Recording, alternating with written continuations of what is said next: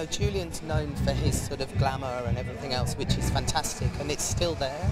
But you know, we kind of wanted to make it feel a little bit easier and a little bit more achievable in a way. So we've actually sort of tamed the hair down this season and made it something that's a lot more approachable, and people can feel like they can actually do it, and it won't be such a long process, you know, in order to do that. But definitely ease, definitely.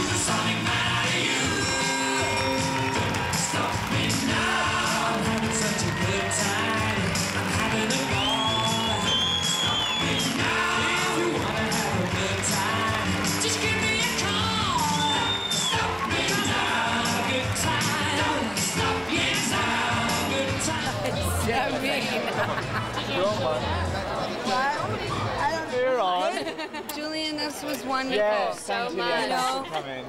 Thank you so much. She looks like she's just come off the runway. You're out doing the models, you are. No. But I think everybody knows that I can make glamorous, sexy dresses. But this time, you know, I have a new food collection of very gorgeous coats, you know, really rich, encrusted with jewels. So I think today, you know, people saw a different side of Julian that they might not see if it was a Julian MacDonald at 9 o'clock in the night. But where did this inspiration come from? And, you know, just stepping off from last season, it seems such a departure. It's not so... Well, I think the great thing is about fashion that it changes.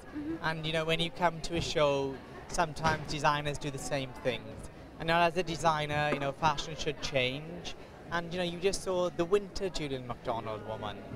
And you know, and if something changes, people are interested in you as a brand. If everything was the same, then you'd no longer be interested.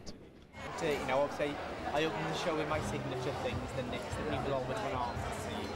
And I kind of, you know, develop my